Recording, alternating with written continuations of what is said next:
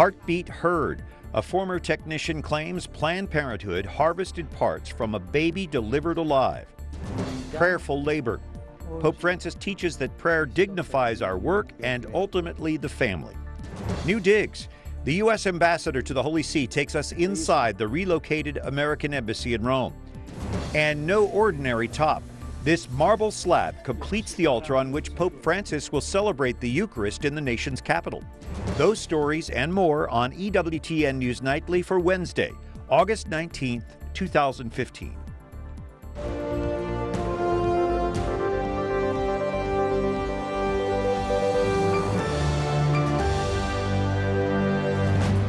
Good evening from Washington. Thanks for joining us. I'm Brian Patrick with your news now. A former medical technician reveals Planned Parenthood harvested organs from an aborted baby who was still alive at the time of the abortion. Wyatt Goolsby reports on this latest in a series of undercover videos. Brian, Planned Parenthood is working to counter the steady release of critical videos aimed at exposing abortion-related practices, but it'll be hard for them to defend themselves against this latest video released today, which describes a very graphic procedure. And she's like, okay, can you go the rest of the way? And I'm like, yes. And I didn't want to do this. It's hard for Holly O'Donnell to describe what she saw while working at a Planned Parenthood clinic. The former STEM Express technician says at no point did she feel comfortable with what her colleague told her to do, harvest the brain from an aborted baby whose heart was still beating. And she left and she's like, okay, you can clean it up. And I'm just sitting there like, what did I just do? And that was the moment I knew I couldn't work for the company anymore. The video is the 7th in a series put out by the Center for Medical Progress. The goal is to uncover what Planned Parenthood clinics do with aborted fetal tissue. The videos have sparked a nationwide debate on government funding for the nation's largest abortion provider. If Congress does not have the courage to defund Planned Parenthood, I'll tell you what, President Fiorina, when we go to zero-based budgeting, I simply will not provide the money to fund Planned Parenthood. Republican presidential candidates Jeb Bush and Rand Paul have also vowed to defund Planned Parenthood if they are elected. 5 states, including Alabama, have at least partially cut funding. Formal investigations are underway in several other states. Planned Parenthood says the videos are part of a smear campaign. They claim the videos are politically motivated, heavily edited, and fail to show how tissue donations support life-saving research. Now, those arguments may not be enough to keep Planned Parenthood from losing more support. STEM Express, the company that provided some of those technicians, have already cut ties with the organization. Brian? Wyatt Goolsby, thank you. And joining us in studio, Jeanne Mancini, president of March for Life. First of all, Jeanne, your reaction to this latest video? Oh, it was terrible, and they all have been, Sure. but I know it took me hours to recover after watching it today, and I suggested to my staff maybe that they not watch it because it was so hard. We're talking about brains and beating hearts and all sorts of just really graphic and horrific things. She talked about this difficult procedure. It sounds like murder to me. Yeah, no question. You have a baby who's alive. But because there have been so many of these, 7 now, and I'm sure there will be more of these videos, is there a risk that we'll just get numb to this? Absolutely. I think that there is that risk. And literally this morning I thought that when I clicked on it and started thinking about, okay, I'm going to watch this. Am I going to be numb? I've watched so many of these. And then I was surprised. I think today's affected me the most. Maybe we should all say a prayer before we watch them because I think we should be deeply disturbed by what we're seeing. I mean, this is just such an inhumane treatment of human life. This is now coming into the public eye, but isn't this seedy foundation of Planned Parenthood, it's been there all along. It has been there. The actual foundation of Planned Parenthood was very much tied to eugenics thought.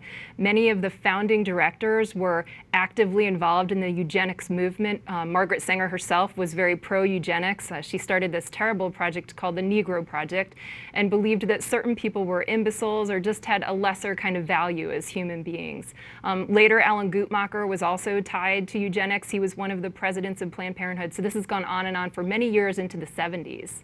So a recent report claims that half of Americans haven't seen these videos, which means the other half have. That's a lot of people. I thought it was good news. I mean, you know, I do want everyone to watch them if they can. It's so hard to see it, but the fact that half of America has watched these, I think we're in a watershed moment in terms of the pro-life movement right now, and there's so much that Planned Parenthood has for us to discover and to talk about in terms of some of their finances and all sorts of different problems, that I think it's a wonderful thing that so many people have watched these and can talk about it. So you think this is really just the tip of the iceberg? I do.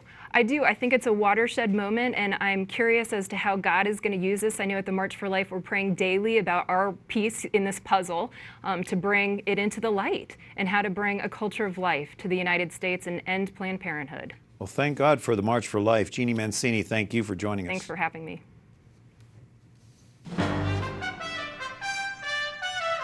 Some of the other stories our EWTN News Nightly team has been covering in today's world.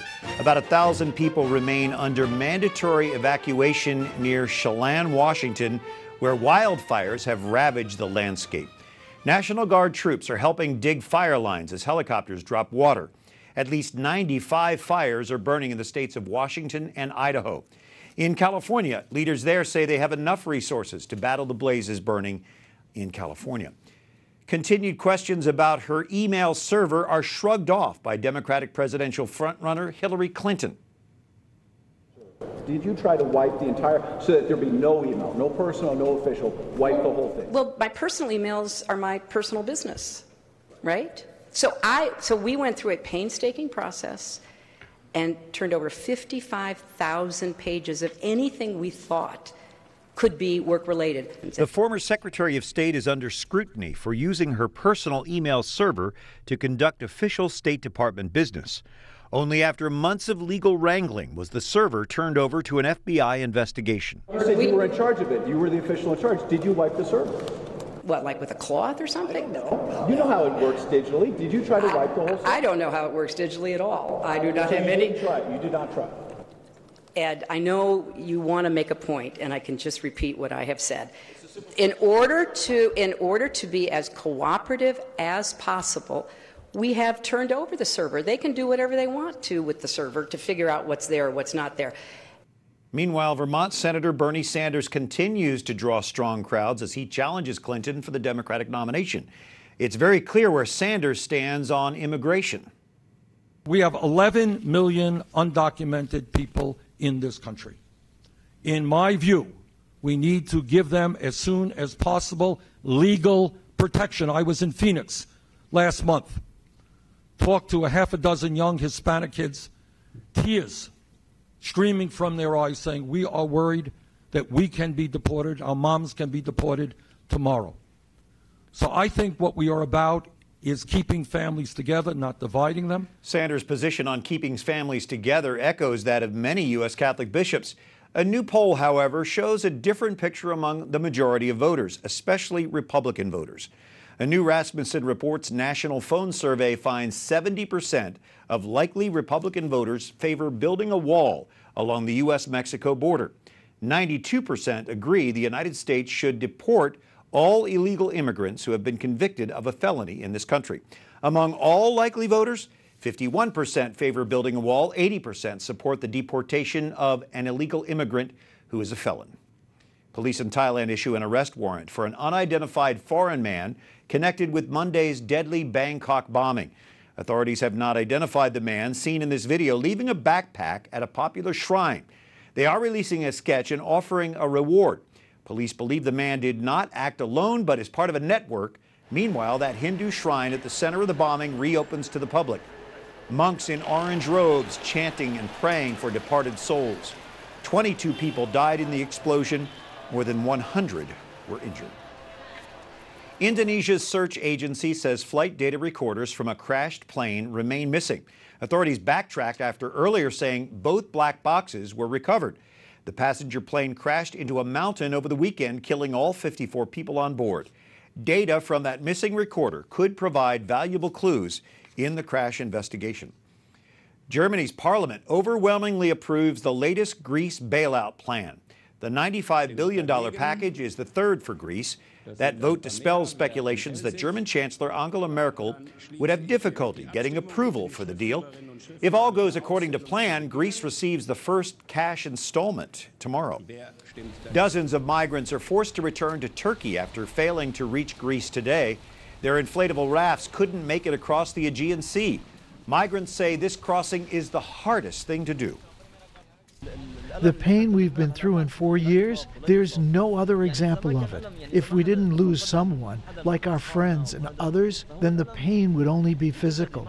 No one is happy to have to make this journey. Greece is now the forefront at Europe's escalating refugee crisis. The UN estimates 50,000 people reached Greek shores last month alone. Pope Francis warns unemployment causes enormous damage to society and to families. At today's general audience, he focused on the sacred role work provides families materially and spiritually.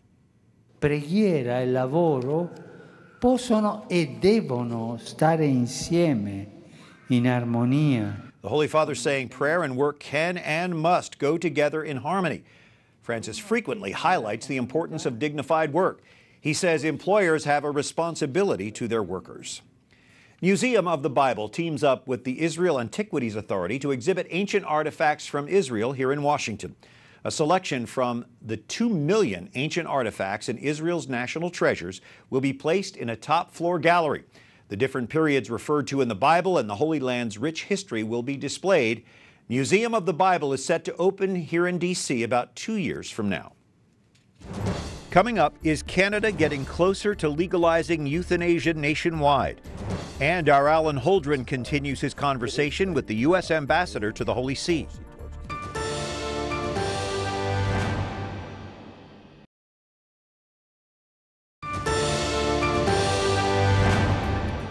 Work is sacred. Work gives dignity to a family. We must pray that work be not lacking in any family. Pope Francis today at his general audience. Thanks for joining us this Wednesday evening, August 19th. I'm Brian Patrick. California lawmakers will try again to pass assisted suicide legislation. An earlier attempt stalled after meeting with religious opposition. Los Angeles Archbishop Jose Gomez fears the measure endangers the lives of poor immigrant and minority communities. At least 24 states have introduced assisted suicide legislation this year, but none of those bills have passed. The Ontario government creates an expert panel on euthanasia and assisted suicide for Canadian provinces and territories. The advisory group consists of longtime euthanasia promoters and is applauded by suicide lobby Dying with Dignity. Alex Schadenberg is executive director of the Euthanasia Prevention Coalition, Skyping with us from Vancouver.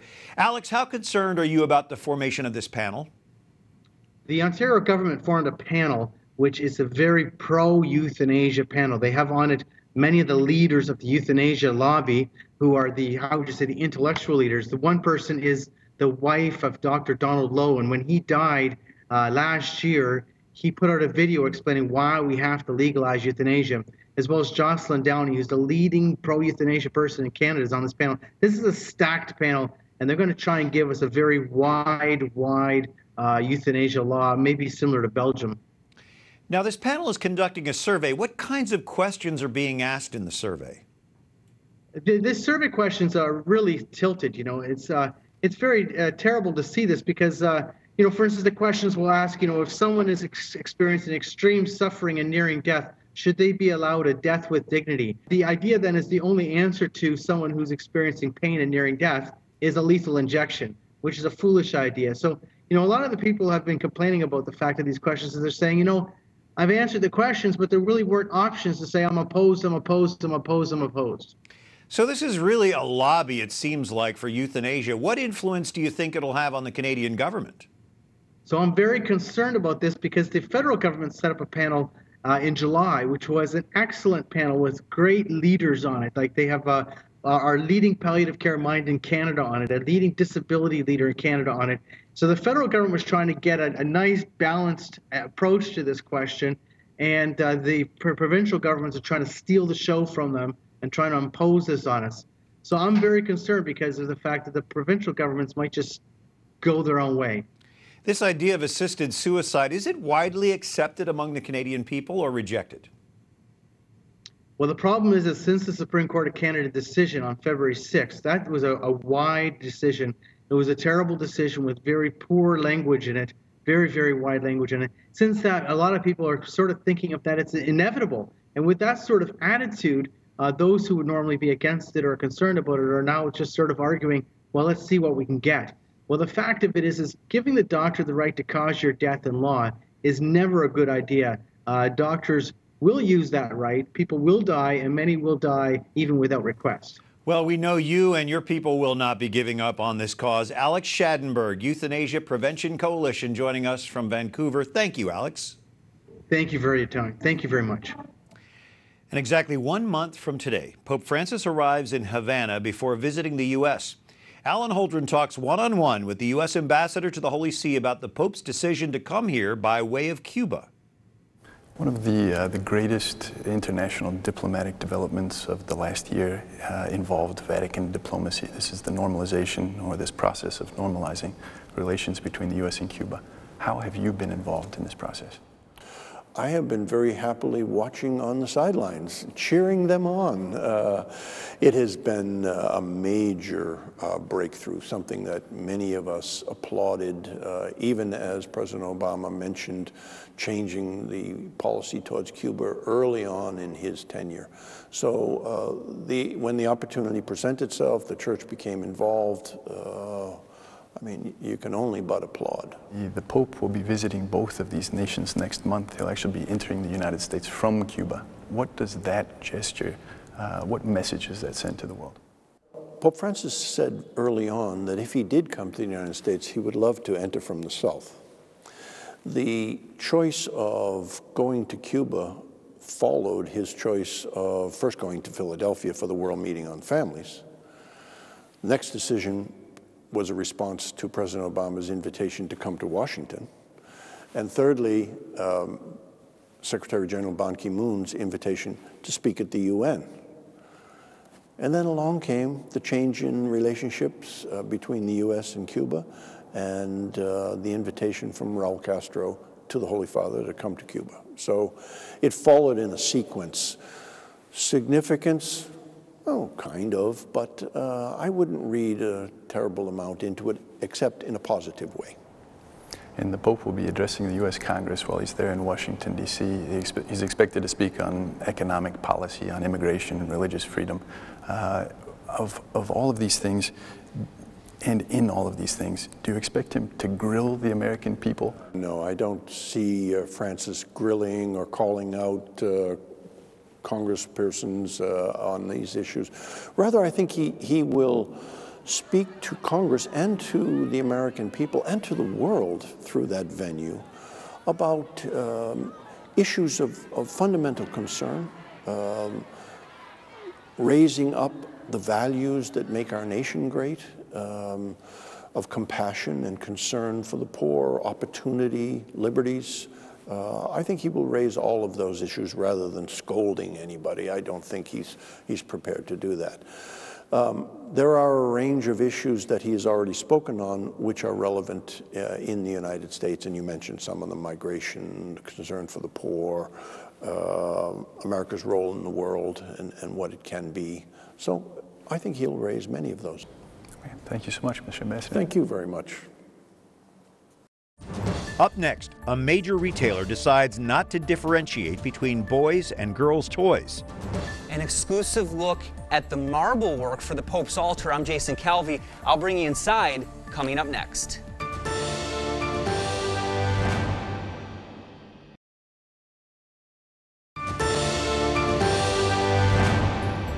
It's Wednesday, which are traditionally devoted to St. Joseph, so tonight we ask for his intercession for our EWTN News Nightly family. St. Joseph, protector of families, pray for us. Thanks for joining us on this 19th of August.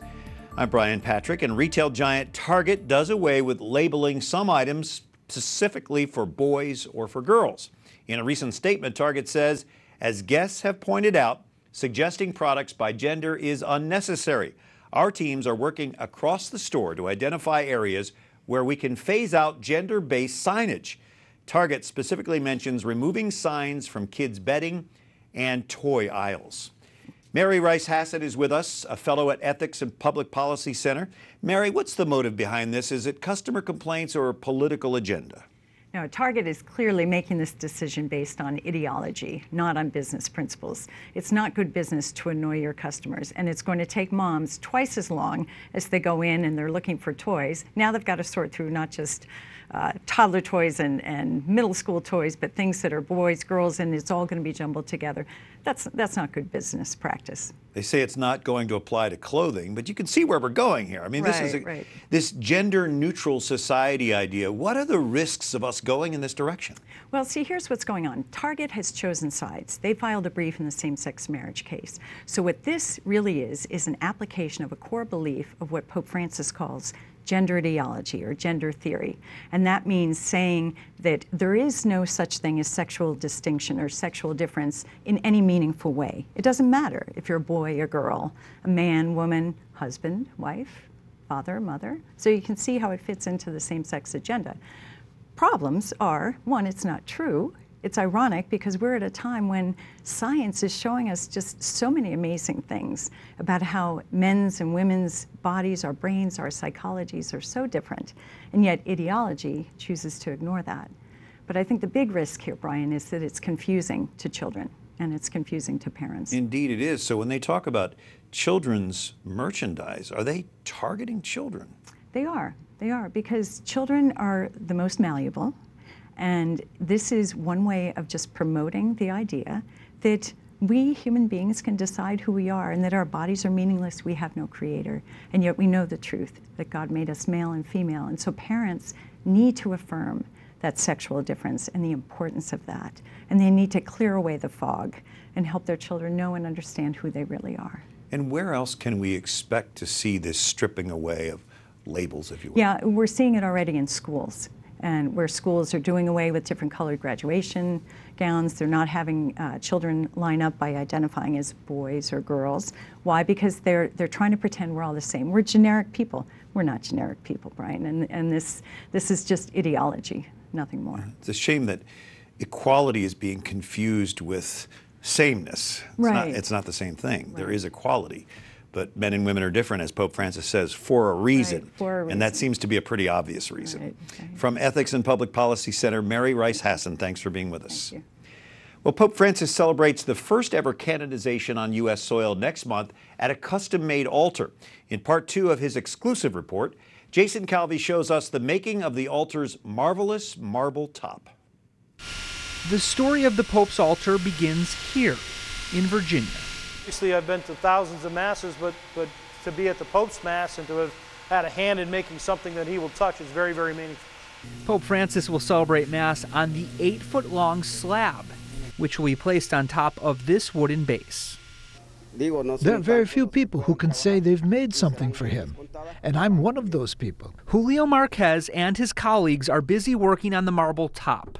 It'll become the main altar inside the National Shrine after the Pope's Mass.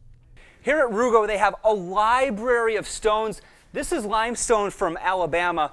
And right here, this is from Botticino, Italy. And this is what the Pope's altar is going to be made of. I think the quarrying of this material goes back to the Middle Ages. It's extremely popular in Catholic churches throughout Italy. The same stone is used at the National Shrine. Rugo Stone is also working on a small slab of this Tennessee marble. It will go inside Knoxville's new cathedral. Pope Francis will bless it in New York. But first, this Argentine craftsman needs to cut it. He's one of the important person in the world. So it's, I don't know, I feel excited, you know. In Virginia, Jason Calvi, EWTN News Nightly. Thank you, Jason. I think we're all feeling a little excited. Until tomorrow, like us on Facebook, follow us on Twitter, watch again on YouTube. For our EWTN News Nightly team, I'm Brian Patrick, as we leave you with some moments from today's audience with Pope Francis.